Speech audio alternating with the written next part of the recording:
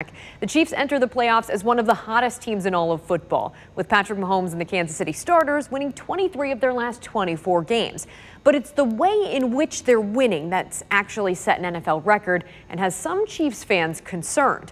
The Chiefs became the first team in NFL history to win 7 straight games by 1 score or less, raising the blood pressure throughout Chiefs Kingdom for sure. But Josh Brisco, Derrick and Cody Tapp all say these close games aren't cause for concern.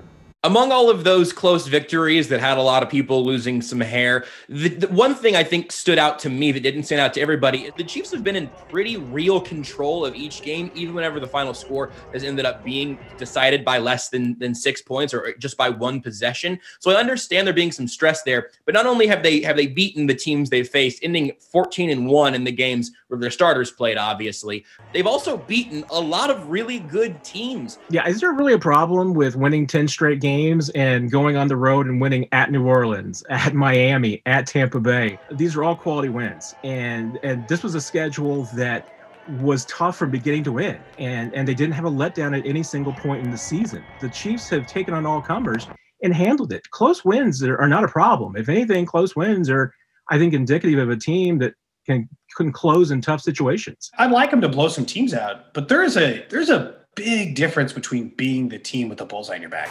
And it's only going to get increased in the postseason because you're everyone's biggest target in that too. So I think it's a good thing.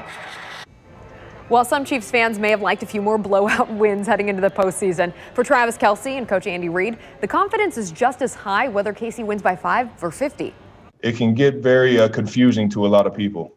They think since we have the best quarterback and 2 great receivers and a defensive line sack nation, they think that we should just go out there and just dominate every single game, every single play, and that's not reality. Everyone's not going to be the prettiest one that you've had, but the bottom line is you got to keep battling. And if you don't battle, you can't do anything. I understand the demands when you won the championship, and you can say all you want. You can come out and say, hey, you're going to be everybody's big game, but until you experience it and find the demands, words don't explain it. So, but these guys are our guys are tough. They're mentally tough.